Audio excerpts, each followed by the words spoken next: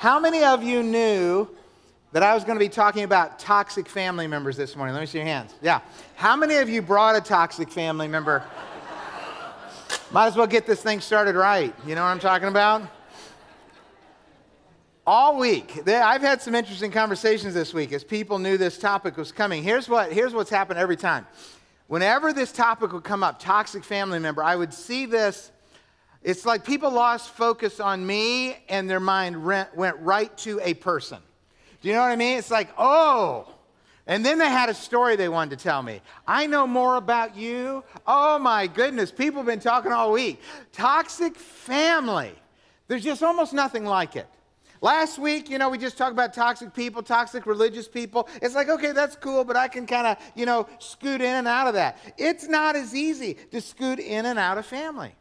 Would you agree that the issue of having toxic family members is maybe some of your trickiest relationships in life? Would you agree with that? Some of it's proximity, like it's just hard to walk away. Some of it, like you live together. Some of it's you have family businesses together. They're just things that put family in proximity, unlike almost anybody else in your life. So it's really tough to navigate. But it goes really deeper than that.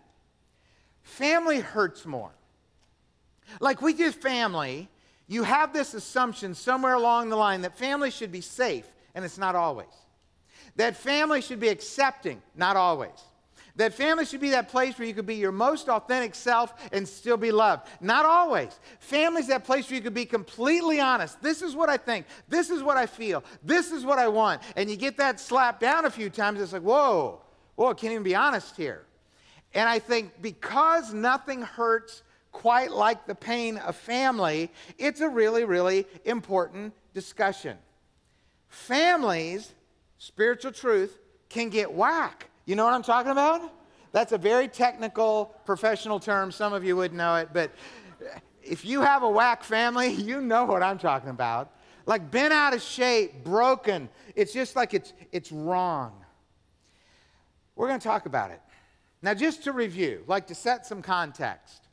Some people thought, coming into this series, How Do You Deal with Toxic People, that I was going to teach you how to be mean to toxic people. That's not what the series is about. This is not how you can, up your toxic game so you out-toxic the other person. That's not what this series is about. As a matter of fact, as a follower of Jesus Christ, our highest ethic for life is love. We're told we have to love God, and we are told we have to love others. The very best friend of Jesus, his name was John, he wrote this: "Dear friends, let us love one another. Love comes from God." So, just to kind of set the stage, love is the goal. Love is the goal. Say it with me. Love is the goal. So we're all on the same page. Love is the goal. Now, let me tell you what the series also is not. I'm not going to teach you how to love toxic people. That would actually be a good series. How do you show love to unloving people? It's one of the hardest things you'll ever do. How do you be nice to mean people? One of the hardest things you'll ever do. That'd be a good series sometime. That's not what this series is about. This series is about how do you love yourself enough to make sure you're not being destroyed by the toxic people who are in your life. Because we're told in the scriptures, Jesus said this, love your neighbor as you love who? Yourself. How many of you would have to admit your neighbors are in really bad shape because you love yourself so poorly? You know what I mean? Like if I love my neighbor like I love me, he's screwed. So you've got to make sure that you love yourself, and that's what this series is about. How do you demonstrate a level of self-love, self-care when it comes to the toxic people who are in your life? Because here's the truth about it. We can tolerate a little toxic, but a lot of toxic will destroy. A little toxic in a relationship might just be sick, but it might survive. But if it gets too toxic, that relationship dies. Toxic relationships can break and kill your spirit. Toxic relationships can break and kill your joy. Like a little, you don't want it, but a little, you can survive it. A lot, not so much. Give an example. Now, I hope other people in this room have done this. Occasionally, especially when I was single, before I was married, this happened a lot. Karen's really good about checking expiration dates and things in our refrigerator. I never cared, I just eat it. How many of you have ever reached in and you're taking a bite of something, and while you're chewing it, you're looking over what's left, and there's something growing there? Thank you. I'm not the only one. Who's done that? You've got a decision to make. Yeah, pointing to people. You've got a decision to make there. Here's what I know. Nobody says this. Nobody says this. Oh, penicillin. I'll just take more. Nobody does that. Here's what people do. People say, did I eat too much to survive? Like, am I just going to get sick? Or like, am I dying now? Because what we know with food, a little bit might just make you sick, but too much might make you dead. And we need to understand the same thing is true in relationships. So I want to get that out there. Here's another thing I want to get out there. A toxic person and an irritating person are not the same thing. Just because somebody's irritating doesn't mean they're toxic. Because, like, irritation, it could be a personality conflict. It could be the way they chew their food. I mean, it can be some very just, like, normal things in life that irritate you, but they're not toxic. Like, there are days, like with family members, where you're irritated at your family. That doesn't mean it's toxic. There are days you're irritated with everybody. That doesn't mean everybody's toxic. Here's the difference. Irritating is just irritating. Toxic is damaging. It's damaging. Like all of a sudden, chunks of your heart go flying off. Parts of your spirit get crushed.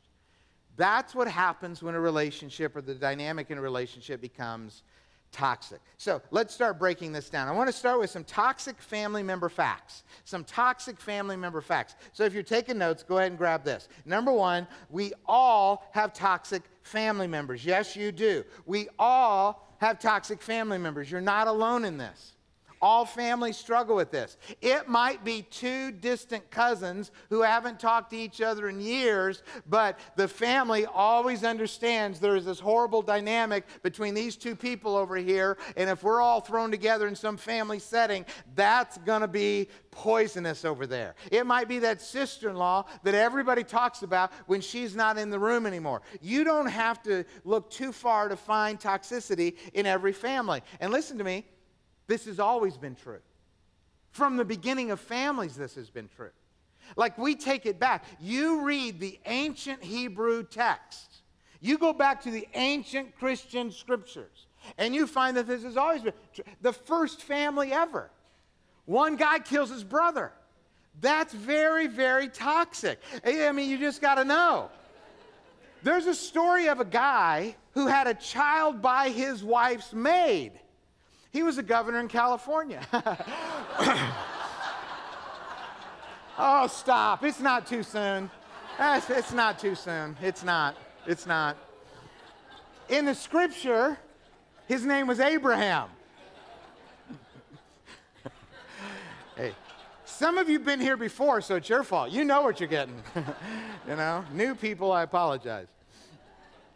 Abraham. Listen, not only did he have a baby by his wife's maid, but then his wife didn't want him around. Duh. And so Abraham sent them to the desert to die. That's toxic. A guy named Joseph had 11 brothers. They hated him, hated their brother, jealous of their brother. But instead of killing him, they thought they'd get money for him, so they sold him into human trafficking. Toxic. A guy named Jacob deceives his blind father so that he can get more of the family's estate when his dad dies. That's toxic. And listen, all of that's in the first book of the Bible. I mean, we haven't even gotten past the first pages of human history. So some of you are thinking, well, compared to that, my family looks pretty good. Others of you are thinking, compared to that, that's just exactly like my family. And maybe that's the point. See, some of you could actually walk out right now with a little bit of hope that you did not have because you'd gotten so isolated in the pain and the toxic situation in your home. You think, like, I'm the only one, nobody would understand. The truth of it is somebody would know, and somebody would understand. And there are people you can talk to about this because they've gone through it too. I would never give details, but I'm texting with this heartbroken person yesterday, and I reach out to another person who had had similar heartbreak, and I said, hey, could you and you get together and talk, because this one's going to understand this one's pain. And that's a beautiful thing. So some of you already know, just by looking around, it's like, Oh, I'm not alone. I am not alone in this. All families have faced this. Here's the stuff that makes families toxic: jealousy, entitlement, lying, favoritism, unfair expectations, fear, power struggles, materialism, sexual sin, anger, no forgiveness, selfishness. I mean, you can pick a word and probably identify it to a scenario that your family is trying to live through. When we talk about toxic people, we're not talking about irritating people. We're also not talking about imperfect people. Like, just being sinful, just being imperfect doesn't mean you're toxic. Here's what makes it go from like just simple maybe imperfection or sin to toxic, is when we get stuck in that pattern. When we become imprisoned in that place. Like, I can't get past the bitterness. I can't get past the anger. I can't get out of this unhealthy pattern of communication that's always damaging. It's when we get stuck that it becomes poisonous. Fact number one, all families face this. Point number two, all toxic relationships are not equal. You know, don't put the same weight on everything. Like, you know, well, I just tend to always bicker with this person, and I just hate that, and I know it's not doing any good for her, and it's not doing any good for me, but we're just kind of stuck in that place. That's a level of toxic. But then there are deeper levels, more profound levels of damage and pain. So, don't make it all equal. Number three, when it's toxic, you must act. When it's toxic, you must act. You have to take action when you see that it's toxic. Here's the thing. We spend too much time trying to fix blame and not nearly enough time fixing the problem. Like, most of what I do through my week is coaching people in their life, issues. And what I find way too often, all somebody wants to do is be right. Like, I just need you to let him know how right I am and how wrong he is. I mean, that's why we're here, just so you can take my side and make him wrong. Wrong, wrong, wrongy, wrong, wrong, wrong, wrong. And here's what happens. They never move forward. Because somebody's trying to fix blame rather than getting on the same side of the table and let's take on the issue and fix the issue. You've got to understand that the action that's required is more than fixing blame. It's actually trying to find a solution. So here's what I'm going to do. We're going to get on the solution side of this.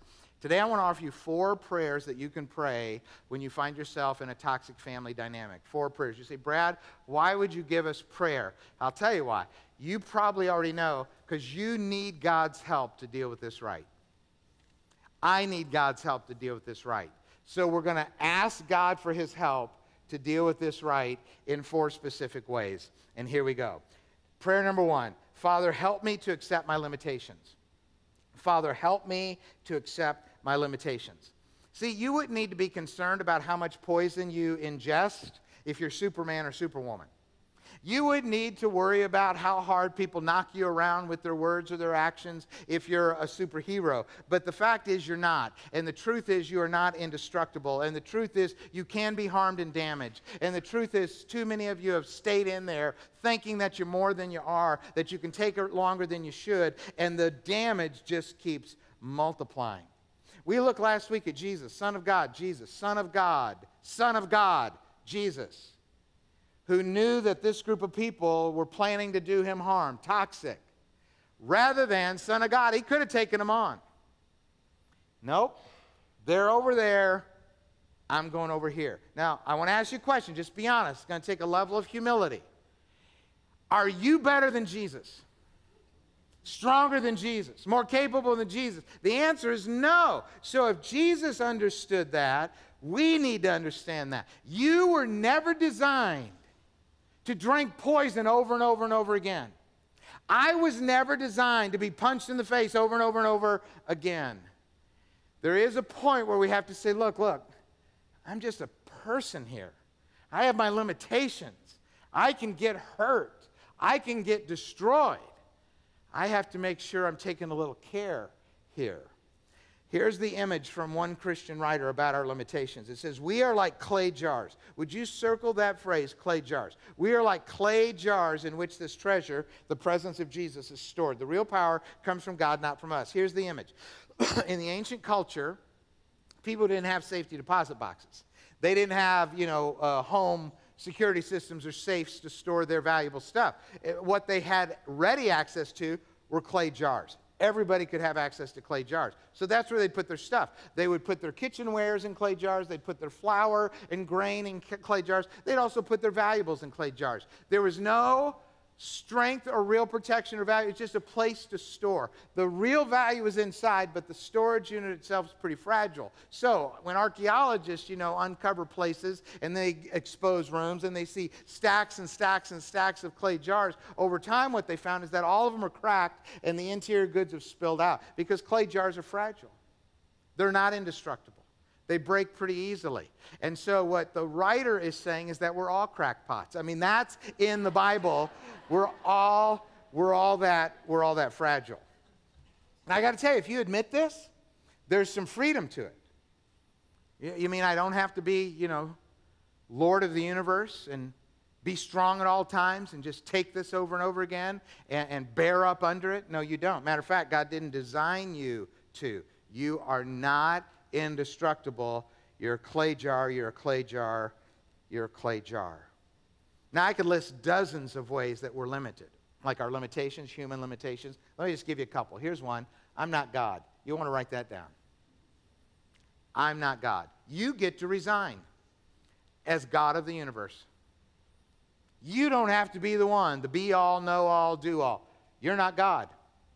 You're not. We forget that sometimes. We think we're more than we are, and so we stay in the poison longer than we should. I'm a clay jar. I'm not God. Because I'm not God, the second one makes sense. I cannot force someone else to change.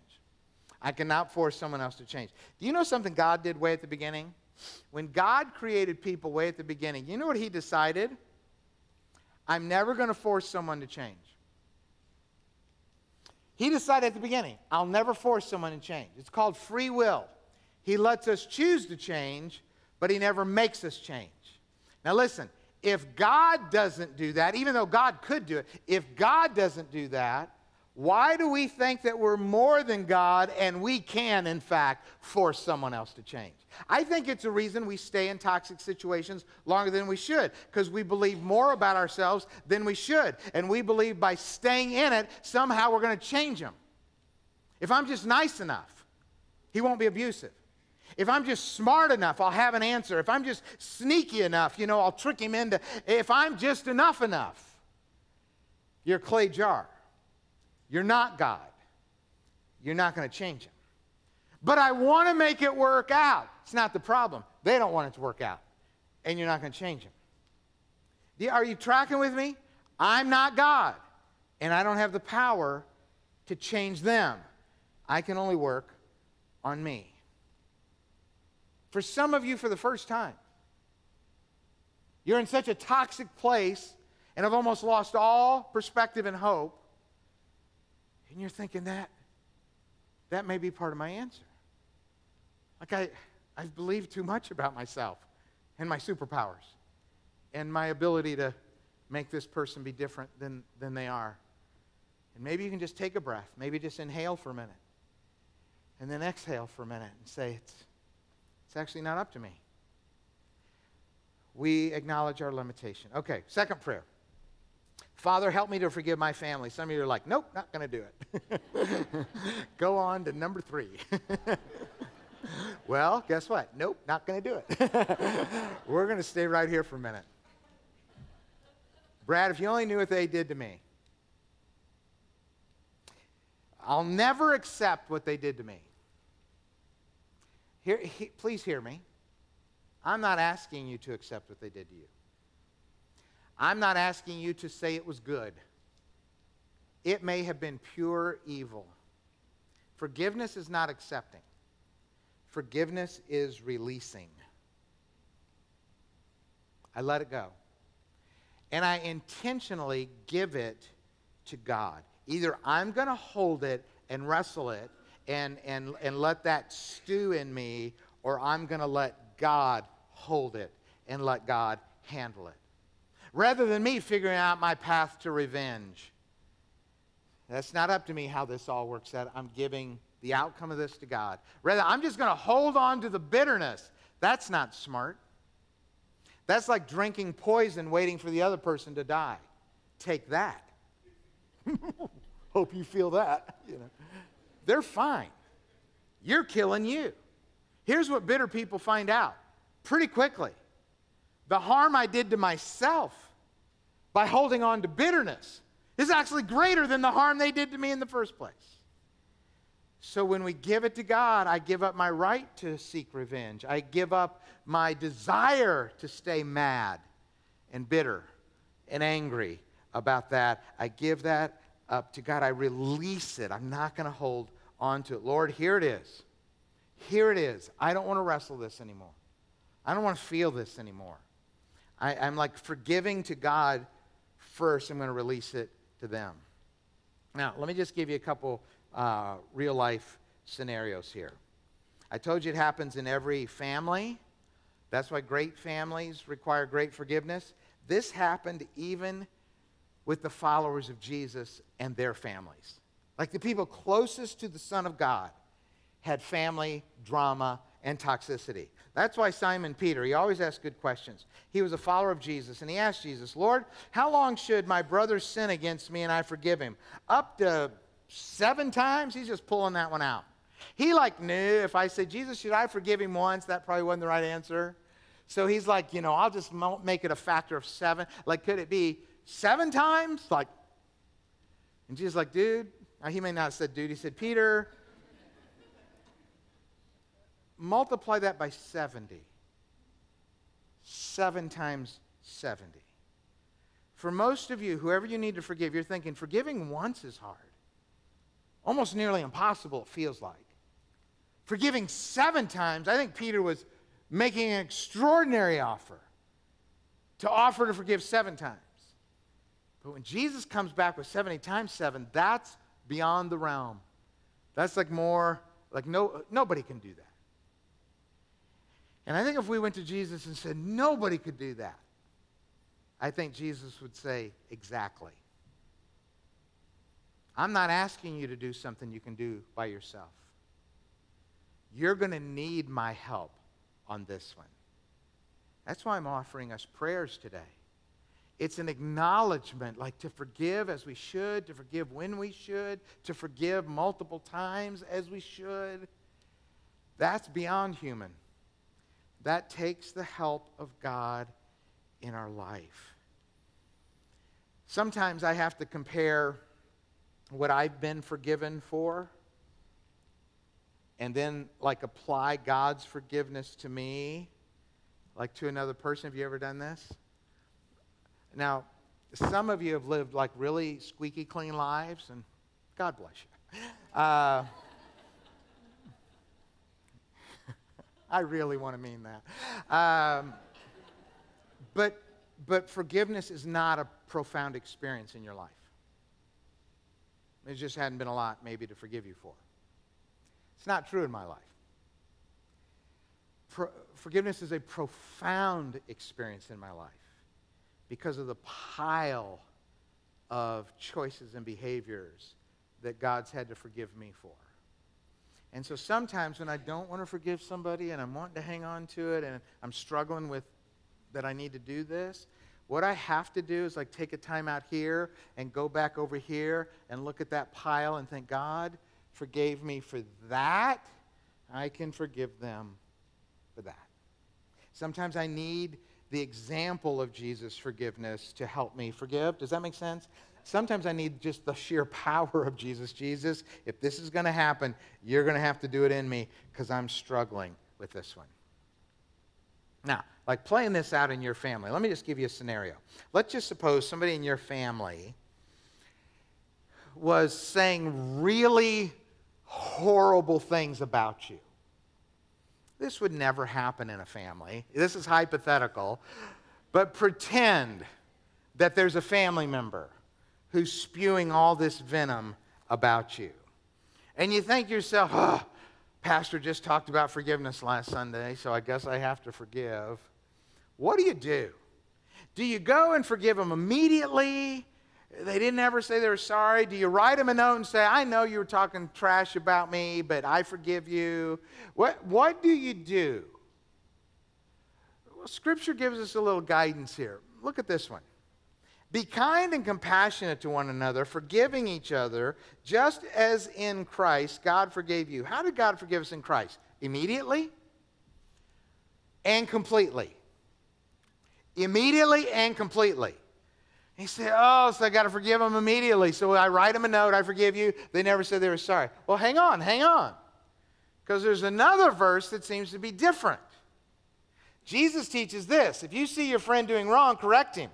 If he responds, that might be an apology or whatever, but circle that. If he responds, forgive him. Even if it's personal against you and repeated 7 times throughout the day, and 7 times, look what the other guy does, says, I'm sorry. So circle the phrase, says I'm sorry. Then you forgive him. Again. It seems like in one verse, it's like immediate. In the next verse, it's like you wait till you say they're sorry. How do you play that out? Here's how. When I was talking about give it to God, release it to God, like you forgive it to God first, start there. There's your immediate. Immediately, when you feel this unforgiveness in your heart, you know that that's what you want to do, need to do. It's the healthiest thing to do, and you're struggling with it. Then you start that work between you and God immediately. You pay the price. Like, God, I want to hold on to bitterness, but I'm going to need you to help clean that out of me. God, I just can't. Every time I see him, I just want to punch somebody. God, help me. And you start that vertical work of forgiveness immediately. Immediately. And then when you've done that work, it's like, okay, God's handling it. I've given it up. I've released it. I've forgiven it to God first. Then I encounter this person, and they say to me, like I shouldn't have done it. I'm sorry. Will you forgive me? I can do it then because I've already done the vertical work. Let me give an example. Like if you want to surprise somebody with a gift, a couple things have to happen. First of all, you have to have money. Usually to get money, you have to work. So you work and you get money so you can buy the gift. You with me so far? So the work of forgiveness is giving up my right to stay mad. Giving up the bitterness I want to hang on to. I'm not going to let them off the hook. You give up the right to hold them on the hook. You give up the desire to seek revenge. You do that work so that you can get the gift of forgiveness in your heart. The most beautiful thing you can put in your heart is forgiveness. So now forgiveness is there, and you've done the work for it, and the gift is there. So now somebody comes to you sometime later and says, I'm sorry. Will you forgive me? It's immediate because the work's already been done. The gift has already been purchased. Do you see what I'm saying? The payment for that's already, I've done all that. Vertically, immediately, then I wait. So I have this beautiful gift in my heart. They don't have it yet. It's in my heart. They receive it when they ask for it, but I've done the work and forgiveness is already filling me. I'm already forgiving because of the work I've done. Are you tracking with me? Can somebody say yes? Because I would start over. You know that. I would go right back to the beginning. Welcome to California Community Church. The governor of California. No, I wouldn't do that again. Once is enough because you can't just keep going back to that same joke. You can't do it. Here's the point. You forgive it to God immediately. You give it to their face when asked. You give it to God immediately. There's the immediate. And then you give it to their face when they ask. Now, let me ask you a question. Is that easy? No. Is it difficult? Yes. That's why this is a prayer. Because we have to ask for God's strength to forgive as we should. Prayer number 3. Father, help me change my thinking. Help me change my thinking. Let me tell you how toxic behavior can affect the way you think. So you're having this dynamic that's toxic and it's repeated and it's damaging. One of two things will always happen. The first would be your thoughts about the toxic person become toxic. So they're mean, you start to be mean up here. They say horrible things. Man, what you're saying up here, it's just scary. Do you see what? So it can affect how you think about them. Here's the other one. And I see this like a lot in families. Because family is the place we're supposed to get our self-esteem. Family is the place we're supposed to get our sense of security. Family is the place where we really get our identity formed.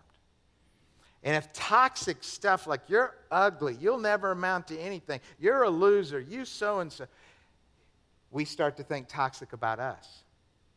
One of those two things is just normal. This is the normal reaction.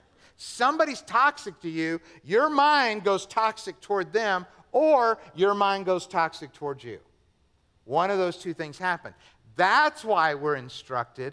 We got to change that. The change is going to be in how we think. And fortunately, we're given some guidance here. Look at this.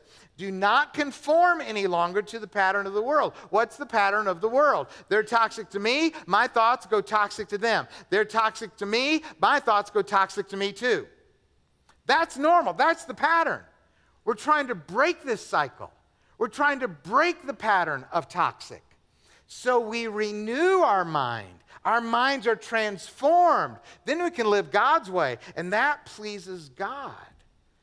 Before I do something different, I have to think something different. Say it with me. Before I do something different, I have to think something different, and that's why you pray.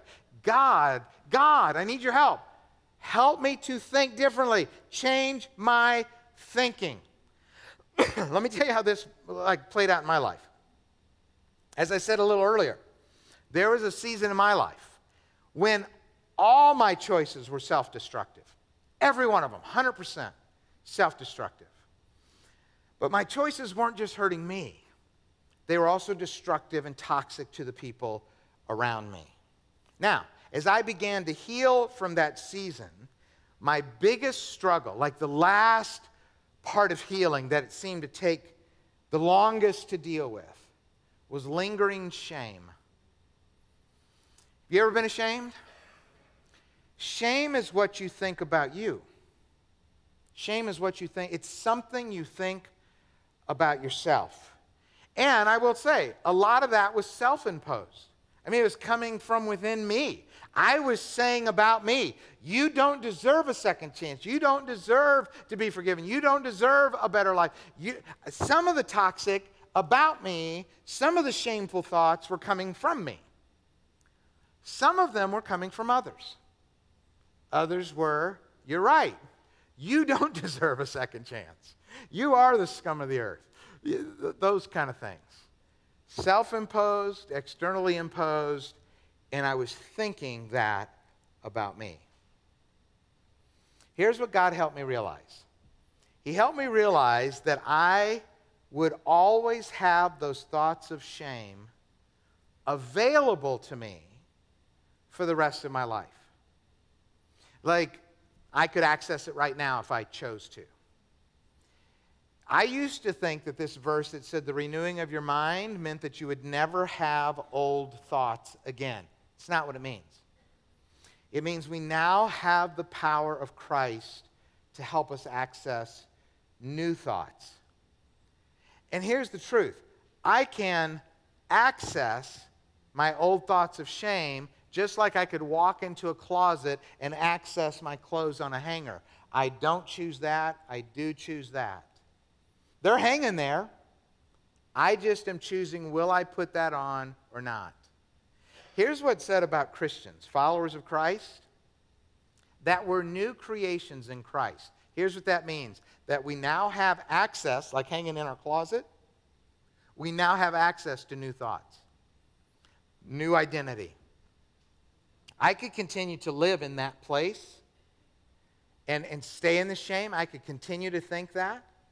Or I could think about who I am now because of the work of Christ in me.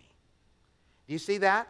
It's this idea that before I can do a different thing, I've got to deal with how I think about it. And it's the power of Jesus that helps you do that. One of the most important lessons of life related to your thinking is that it is never a once and done. Like, oh, the first day I went. I almost remember. I remember roughly the time period when I had gone through a day and it's like, I didn't want to die. That was a big deal. I didn't feel ashamed. That was a big deal. It wasn't once and done. Like I had a good day, that didn't mean tomorrow's going to be a good day.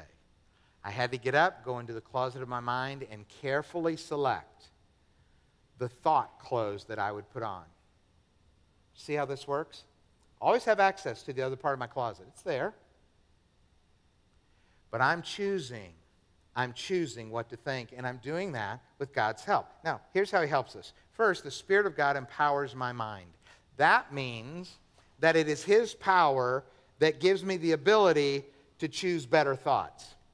And then the Word of God enlightens my mind. Did you know the Scripture is called like a lamp on your path? You're walking in the dark so you don't stumble and fall and stub your toe and all that. God's words give us some light so that we know these new thoughts. So the Word of God says, I'm a child of God. The Word of God says, I'm forgiven. The Word of God says, I am a new creation. The Word of God says, I can begin again. So that gives me light for new thoughts. And then I love this third one. The community of God encourages my mind. The Word of God encourages my mind. Here's what that means. Sometimes you need people around you who aren't thinking toxic about you to help you think straight. Let me tell you something interesting. When you become afraid, when you have the emotion of fear, you immediately lose 25 points of IQ. And for some of us, we can't afford to lose 25 points of IQ. When you are worried, 25 points. When you're bitter, you lose 100 points. Like while you're consumed with thoughts of anger and resentment and bitterness, your mind isn't thinking straight about the rest of your life. Because you're consumed by that and your IQ plummets. Your IQ drops by 50 points when you feel guilty. Emotions affect clear thinking. That's why we need people around us who will say things like, have you ever tried thinking about it like this? Or, I understand why you're feeling the way you are, but from someone who's not like in the middle of that heat, I'm a little more objective. Let me just give you a different perspective on that. See, they can't do it in the middle of the fire. But someone standing around them, encouraging them, can give greater clarity in their thinking. That's why we're given this encouragement in Scripture. Let us not give up the habit of meeting together. Instead, let us what? Encourage one another. We get better together. We get better together. Say it with me. We get better together. Okay, last prayer. Prayer number 4. Father, help me to accept your love. Help me to accept your love. Let me tell you why this is important. If we really get solid, like really solid, in God's love for us, like we begin to truly comprehend His love is unconditional, it's complete, it never wavers, it's perfect. Like if we begin to really accept God's love for us, the influences of toxic people around us goes way down. Here's when toxic people have power, when you need them in your life. People pleasers. I mean, sometimes, have you ever, like abused animals, I just can't even go there, but if you could for like 30 seconds, an abused dog would go back to the abuser, run right back, cower, shake, hoping to be, stroked or fed or loved. People do that because they're so needing that person's validation, because they're not getting validation anywhere else. And so they'll take the toxic, they'll stay in the toxic, and they'll be like that, pet me, love me, feed me. And it's horrible. But that's the only place they believe they can get a modicum, a crumb of love or validation or approval. But if that person had God's love, like full on God's love, I know who I am in Christ. I know how much He loves me in Christ. Then this abuser over there, I don't need that. There's nothing I need there. And all of a sudden, that person's power, gone. It's gone. Now, listen to me, family members. There's a family, I'll be very careful, toxic. And the child, as an adult, was finally able to say to his parents, I want your love. I just don't need it. So if you want to give it, I'm open. And if you don't, we're done.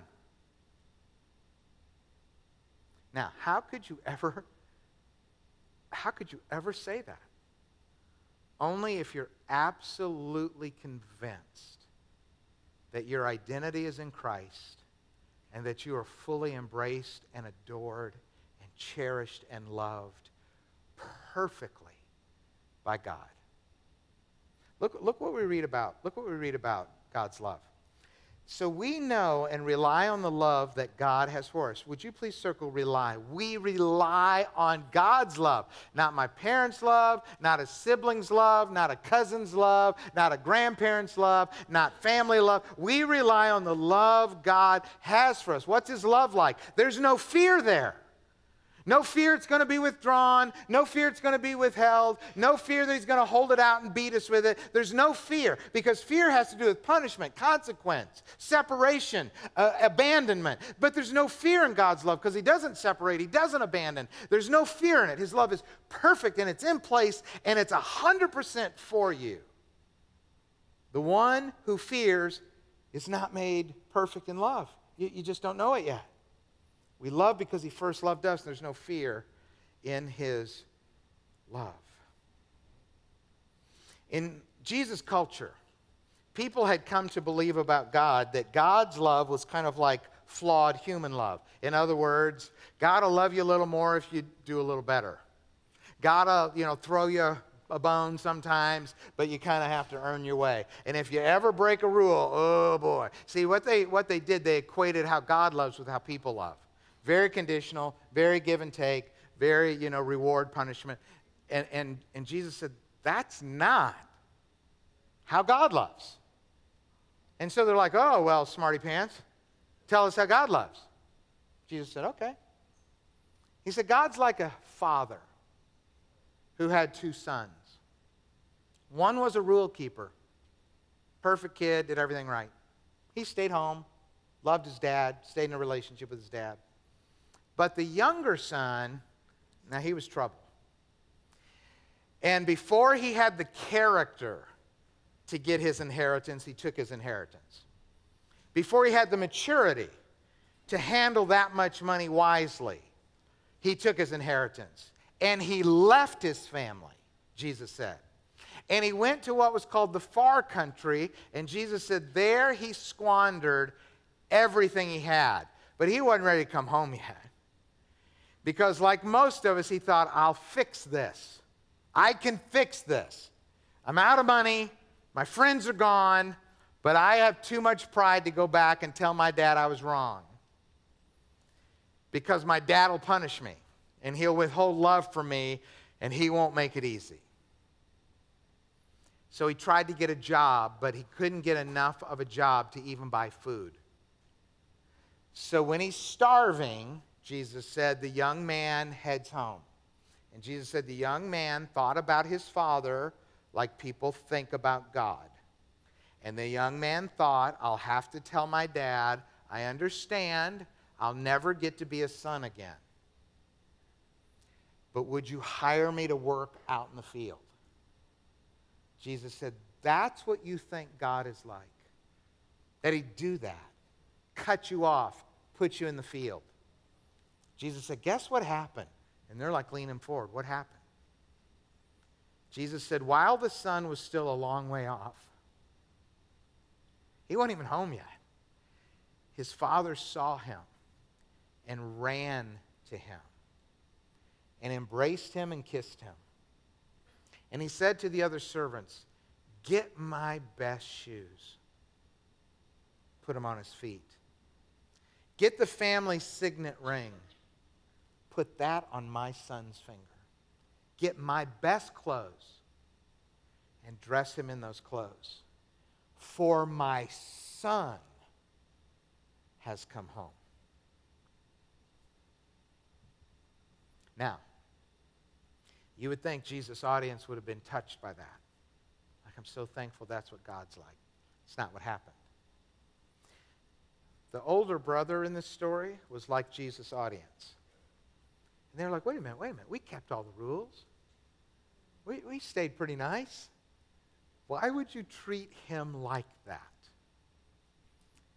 Jesus said, because that's how God loves you. You desire a little bit to move in God's direction. He runs to you and takes you as his child. Now, I'm telling you something. If you can get this, toxic people will have no power in your life. No power in your life. The love of God is the answer. Let's pray before I cry. Jesus, thank you for so much in Scripture which gives us guidance here. And we've done this pretty wrong. I mean, mainly, we really haven't done family toxicity well. But now we have some prayers. We have a place to start. But we're going to acknowledge we pray because we're admitting we can't do it on our own. Every prayer says, God help me, God help me, God help me in my family. Help me do it right.